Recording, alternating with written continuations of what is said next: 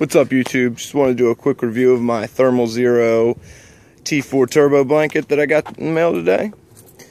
Just wanted to show you guys how it looked on the car. The install was pretty quick, took me all of 2 minutes.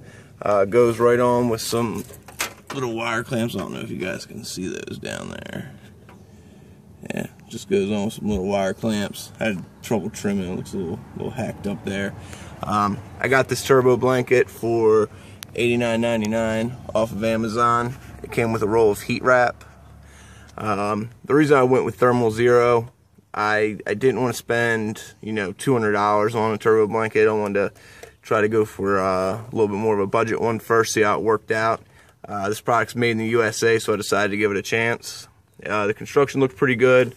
Has some nice mesh underneath of here. The construction's pretty solid. The stitching looks good. So it looks good on the car.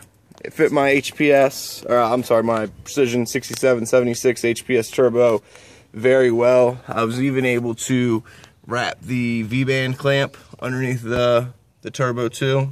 I haven't got to do the heat wrap yet. I'll probably do this weekend, and I'll do a quick how-to on how to heat wrap a downpipe.